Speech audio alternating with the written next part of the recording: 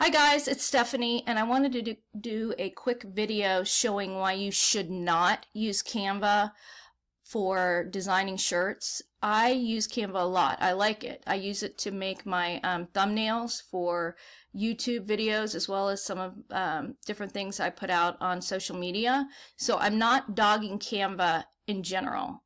What I want you to know is why you should not use it to create t-shirts. So let me show you two things. This is actually the spec requirements for merch by Amazon. And these are pretty standard requirements across all print-on-demand sites. So use this as your standard. So if you go down here, it says create your design according to the specifications listed on the product images to the right. Image specifications, and then you've got your width and your height in inches, but this is the critical part.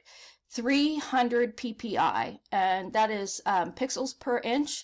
The other one you might hear is dpi, which means dot per inch, and it's basically exactly the same thing. You want your t-shirts to be in 300 dpi or ppi, and what I would urge you to do is Google, if you don't understand that, it's the more dots per square inch, the crisper and cleaner the print. And remember, some of the sites that you might be using might not just be t-shirts. You might print a design on an iPhone case or a poster or a greeting card, and all of those have to be in 300 dpi, because if not, it gets really pixelated and it looks terrible and your customers are going to be really upset. So let me show you on the Canva site. They let you download, sorry, let me go back. So when you say, for example, I wanted to use this, then I can download this this particular file I made, and you have ping, which is wonderful. That's what you want to use when you're designing t-shirts. However, the ping DPI, according to Canva, is, let's go back here, JPEG and PNG images are 96 dpi. So that's less than a third of what you're required. Now in here it says the PDFs are 300 dpi. That's great, but most likely you can't use a PDF file on the print-on-demand sites out there on the internet. So even if it does look clean and crisp, the file type isn't going to work for you.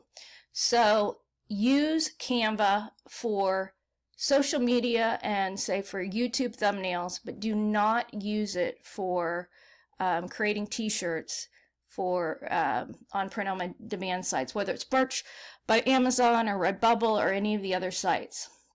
So again, here it is on merch by Amazon.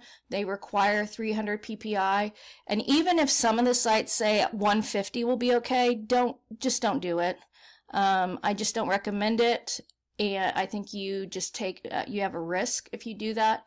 Now, just so you know, different software that Merch by Amazon recommends for you to use. I use Illustrator and Photoshop, but even at the cheapest, it's $50 a month. So if you don't want to use that, I would recommend that you download GIMP.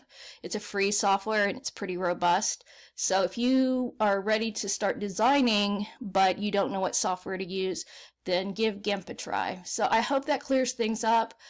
I'm not trying to create any drama. I'm just trying to prevent you from making a mistake that could hurt you in the long run. So Canva is for social media, not for printing t-shirts. Use GIMP or some of the other great software that's out there. All right, if you have any questions or comments, leave them below, and I will talk to you guys later. Bye-bye.